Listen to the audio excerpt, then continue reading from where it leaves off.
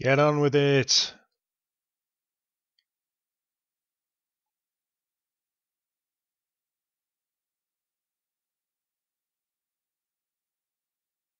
Oh, it's an advert. Hey, remember Light Disk 64 back from issue 19? It's back, in club form. I actually found an interview with one of the guys behind this. It was Jason Finch, the guy who did all of the technical stuff for Commodore format. I'll link to it. Oh, and if you think this is all a bit drab and quiet, it's quite deliberate. A few minutes in they do this. Which is nice.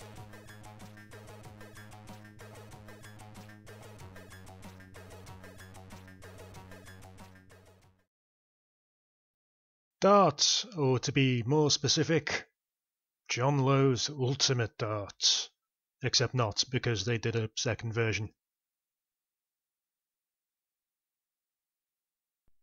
Yes, there were a surprising amount of darts games for the 8-bit machines, and they all worked in exactly the same way. The only interesting difference between this one and all of the others is that there's actually a real mode as opposed to the arcade mode. In real mode, you play real darts on your real dartboard at home and punch the score into the computer and play against the computer opponent that way.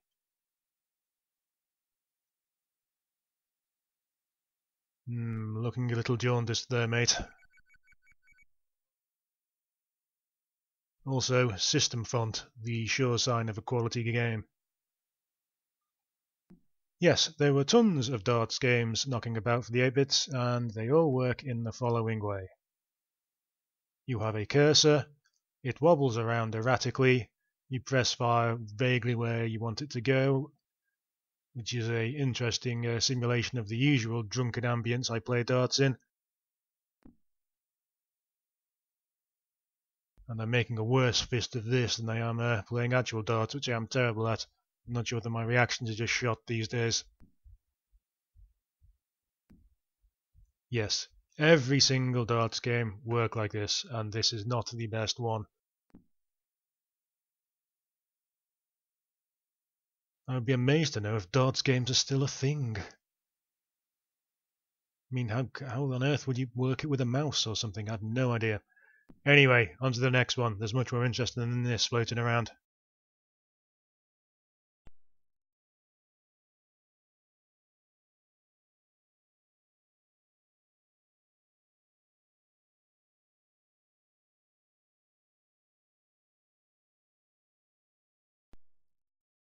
Hagar the Horrible, the demo. Another weird one, this. I don't think it came out over here. I think it came out in Germany, apparently, but never over here, the full version. Oh, and don't punch that passcode in wrong. Otherwise, the whole thing resets, and you have to load it up again. Which, from tape, took about 3 minutes. Yes, nice little platformer this. Charged shots, different weapons. Nicely animated little sprite. I like the way his horns wobble around. I'm honestly not sure if Hagar the Horrible is still going. I never read it back in the day. I can tell you over here he used to advertise Skull Lager, which even as a teenage boy learning the wonderful world of booze for the first time, you knew was absolute piss. It's a little bit flaky, this. I'm hoping that it got fixed up in the full version. Oh, I'm not going to have to censor that, am I? Am I? What am I going to do? Make her even more pixelated? Yeah, it's a little bit flaky. Yeah, nice leap of faith there. Big enemies sort of pop into and out of existence at the end of the screens and everything. And the jumping physics is a little ropey.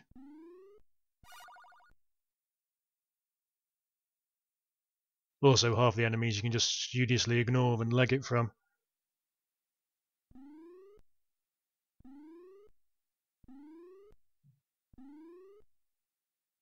Now that key we picked up a while back is all important, as it means we can actually use the doors. Doors doors enter you to the shop and the tavern later on, and will also teleport you around the level. I have a nasty feeling this bit here is an inescapable death pit, so points off for that.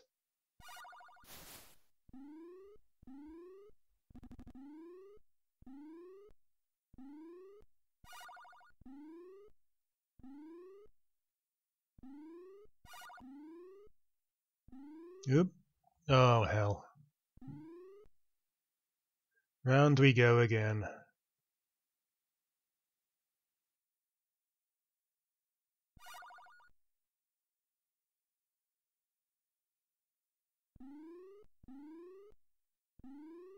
Yeah, the air physics in this is weird. You have control when you're going up, but once you start coming down you don't at all. He just plummets in a straight line downwards.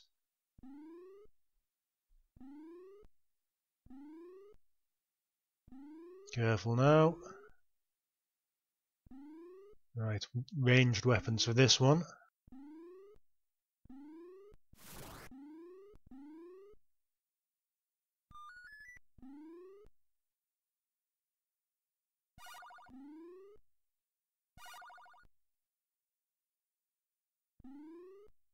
Ah, hell. Thanks for that big leap of faith.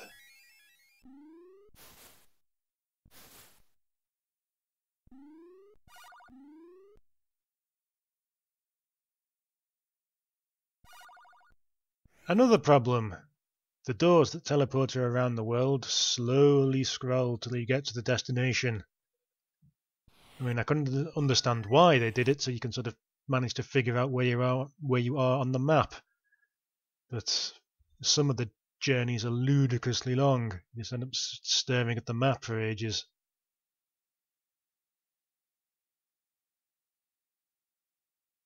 Here we are in the top right.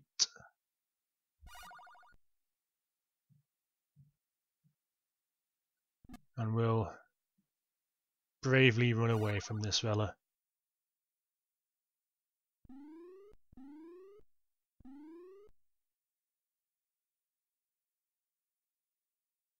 I do like Hagar's animation here.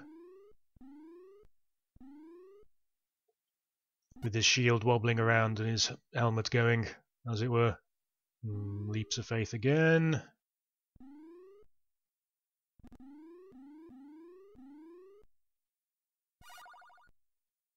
Tavern will stock you up on food and drink and things. Also, there's a gambling game built in there that's meant to be a dice on the bottom right there. Die. I can never remember which one's which.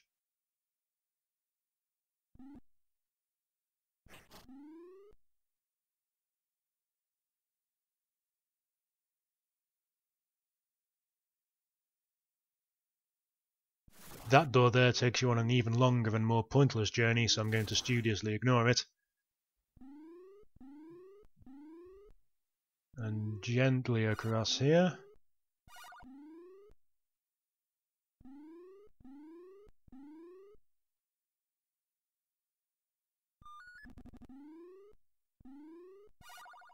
And away into the final screen. I'm not sure whether this is meant to be some sort of boss fight, but you have to kill everyone before you can progress.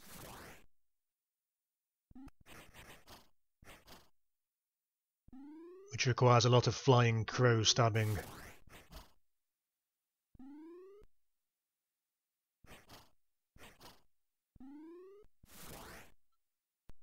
Oh, thanks.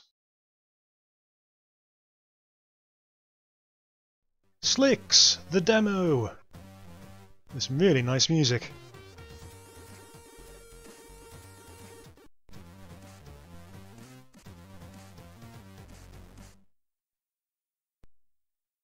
Oh, okay, I have to do a qualifying lap. Hang on, I'll cut this out.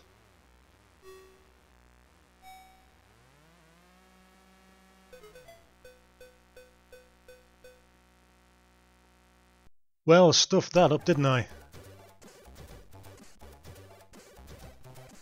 Now here's the nice thing about this. There's actually a sort of challenge mechanic where you can challenge other players, and if you beat them, you get to take their car. Bonus points for female driver, less bonus points for the fact that she's the worst one, and she's in a pink car like Penelope Bloody Pitstop.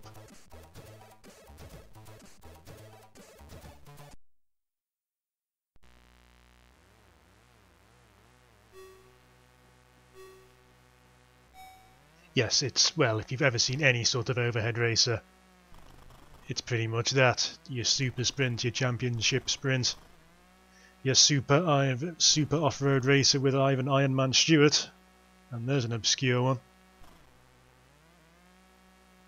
And one of these days I'll find an 8-bit racer that doesn't sound like a lawnmower. Today is not that day.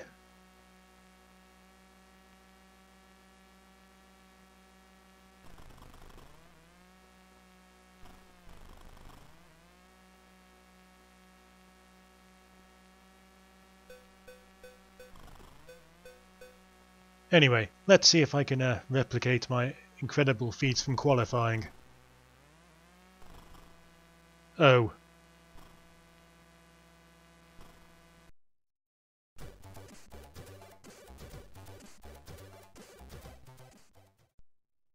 But wait, there were 2 tapes this month, and this is the big release. Saracen Paint, the fully fledged art package. Nice features, mouse and joystick support, not that I saw of a C64 mouse ever, and surprisingly quick. Unfortunately, I can't draw for toffee, so I can hardly show it off. It does come with some example pictures though, so, as is tradition, it's time for the gallery.